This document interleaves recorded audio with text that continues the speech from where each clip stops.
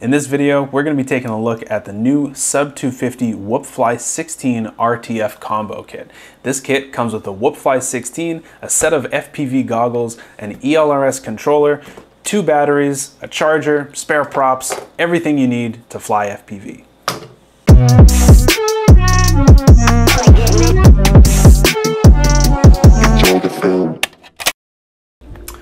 Alright, so everything comes in this carrying case. We got the goggles, controller, and drone, batteries, accessories, all that good stuff right in here. So let's open this up, see how it comes.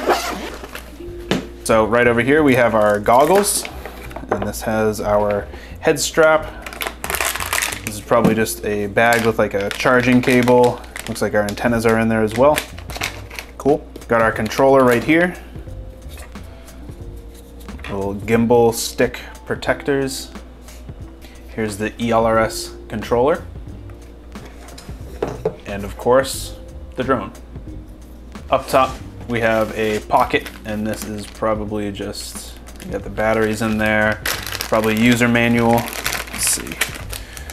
We have a set of 530 milliamp 1S lipos. These have the GNB 2.7 connector on it. That's cool. They give you a little charger. I actually don't have a charger for this. I have a little adapter cable that came with one of my other drones, but it looks like they include an actual charger for these batteries. So nice. And then the rest of this looks like we get an antenna. This antenna is for the controller, and then the other 2 antennas that came in the goggles in this bag, these ones are for the goggles. They look similar, but they're different. It's like we got a user manual for the controller, user manual for the goggles, some extra pieces of foam, adhesive, spare props, stickers, looks like a wiring diagram for the flight controller that's on there, and just a little setup manual for the drone. All right, so let's take a look at this drone and we'll quickly go over the specs on this. We'll take a look at the goggles, the controller. I'll show you guys how to get everything set up, and then we're gonna take this thing out for a test flight. The drone that comes in this kit is the Whoopfly16. This is a pretty small whoop that's in the pusher configuration. That means that the motors are upside down. All of my Cinewhoops are in this configuration since it actually makes the drone a little more efficient. The drone looks very well protected with this single piece of plastic, just kind of covering the internal components, the camera, and it even is part of the ducts surrounding the motors. And then around the ducts, they also have this piece of foam that's kind of just protecting the ducts. Looking at the bottom of the drone, we have a little tiny cage right here, and this is meant for the battery. We have the battery connector coming out the back right here, and the connector on this is the GNB 2.7 connector. They include 2 of these 530 milliamp 1S lipos. You could probably honestly fit a slightly bigger 1S lipo in here. Just make sure that if you do choose to use a different 1-cell lipo, make sure that it has the GNB 2.7 connector. So since this entire kit comes with a set of analog goggles, we've got an analog VTX and camera on board on this drone. The camera that's in the front here is the Caddx Ant, and the VTX is a built-in 200 milliwatt VTX that's actually part of the flight controller. So we should be able to get some decent range out of this thing.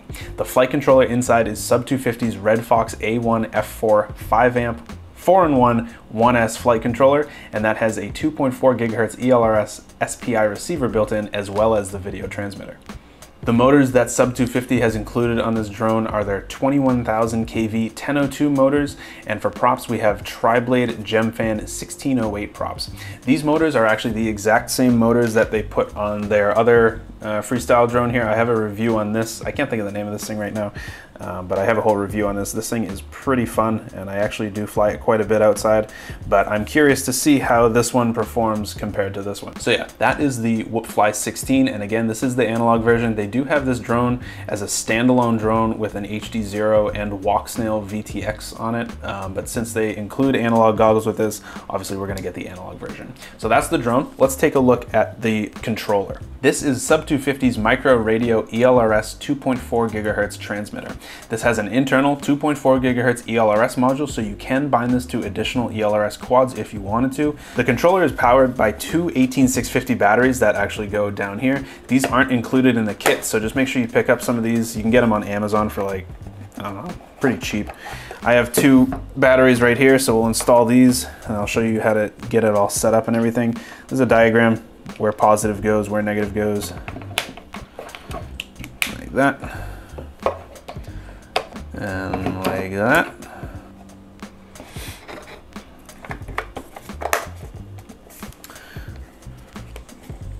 you go. So 2 18650 batteries. Make sure you have your antenna. They include one antenna with the controller, and then you get 2 other antennas for the goggles. They look very similar, but they're actually different. If you look at the little connector, you won't be able to plug the goggle antennas into this. So make sure you put this on before you turn it on, otherwise you'll probably get really bad range and you might burn something out. So just make sure you put that antenna on before you turn this on and, you know, get it bound to your drone. Now when it comes to charging the controller, luckily you can just plug it into the USB-C port right up top, and that's going to charge the 2 18650 batteries that we just installed. Since we're looking at the top of the controller, we also have our trainer port. The antenna mount is right here. This is the power button. We've got our auxiliary switches. This first one right here is the only 2-position switch that you have. The rest of these are 3-position switches. So you have aux 2, aux 3, and aux 4. On the back, we've got a setup button and a bind button. So I'll show you guys how to bind this with the drone in a second. Now let's take a look at the goggles. All right, so the goggles that they include in the kit are Sub 250's Goggles 1. Now these are pretty standard box goggles. These are analog, so these will work with any analog drone you get in the future. And that's actually the nice thing about kits like this. A lot of times you can use the equipment with additional drones that you get. So this controller you can use with pretty much any ELRS drone you get. And then this will work with any analog drone. So if you decide to upgrade from the Whoopfly16 to something else, you can probably use this stuff with it. Looking at the goggles, we've got the 2 antenna bases up top here. They give you these 2 antennas. We've got a bunch of buttons. We've got a band and channel button, so those will be what you use to find your channel that your drone's on. If you don't want to do it manually, you do have a search button over here, so you can just click that and it should search through the channels and be able to find the channel that your drone's on. We've got a power button. You got a speaker right here. We have a headphone port, USB port right here, and that's what you're going to use to charge the goggles. These goggles have a built-in battery. Right next to that, we have a micro SD card slot. Now I already put one of my micro SD cards in here, but this is what you'll use for DVR footage. You don't need this, but if you do want one, you're gonna have to buy it separately because they don't include one in the kit. And then right here is the record button. So when you want to film your footage, you just click that and it'll start recording. All right, so let's get this drone all bound up to our goggles and our controller. Let's start with the goggles because this is nice and easy. I'm gonna put a battery on the bottom here, plug it in.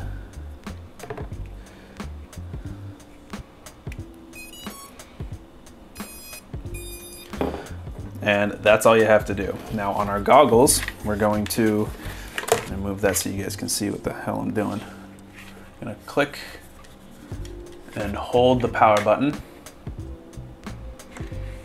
That comes on. Now, as you can see, we don't have the correct channel, but if we hit the search button, it's gonna scan the channels, and then eventually,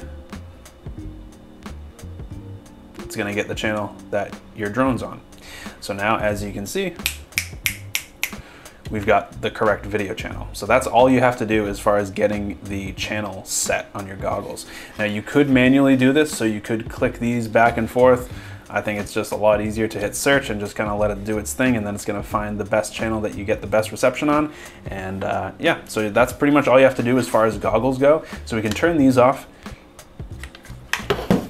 And now let's get this bound up to our controller. All right, so now to bind the controller with the drone, the easiest way to do this is to power cycle the drone 3 times, leave it on, and then we're gonna put the controller in bind mode, and hopefully the two will communicate and bind, and then we'll be good. So to put this into bind mode, since it has an SPI receiver, we're gonna take the battery, plug it in, let it power cycle 3 times, and now leave it plugged in. That's a tight connector. Okay. And now when we turn our controller on, we're gonna make sure that we hold the bind button right here, and we're gonna hold the power button, and you're gonna see this flash 3 lights like that. Let it just sit, do its thing, and now you have solid red light. And now we'll just power cycle both of these. So we'll turn the controller off, unplug the drone, and now we can plug the drone back in. Now turn on the controller. Now you don't have to click the bind button or anything because it's all bound up. So the way that they have this controller set up is you want all of these switches in the uppermost position. So these 3 are 3-position switches. This one is the 2-position switch, and this is for arm. So when we flip this down, the drone is gonna arm, and then we can fly it. This switch right here, right now it's in acro. When it's in the middle, it's in angle, and then that's in horizon mode. So if you're just starting out, I would probably put it in angle mode, right like that. I'm gonna keep it in acro for this. This one right here is for the beeper, and then this is for crash flip. So with both of these on, when you flick this down, the drone will arm, and now we can fly.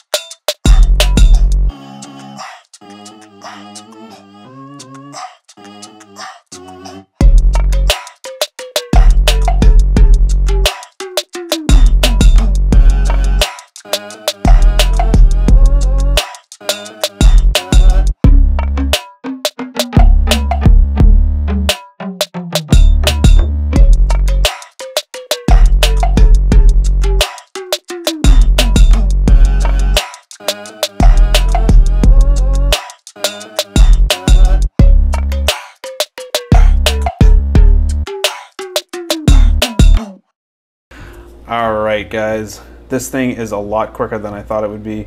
The tune on it is solid, and I really like the controller and the goggles that they're including in this kit. The batteries were lasting me about 3 to 4 minutes, and I got a handful of crashes in, and the thing is durable. It survived. I was able to turtle mode over and fly away from every single crash, and it just flies awesome.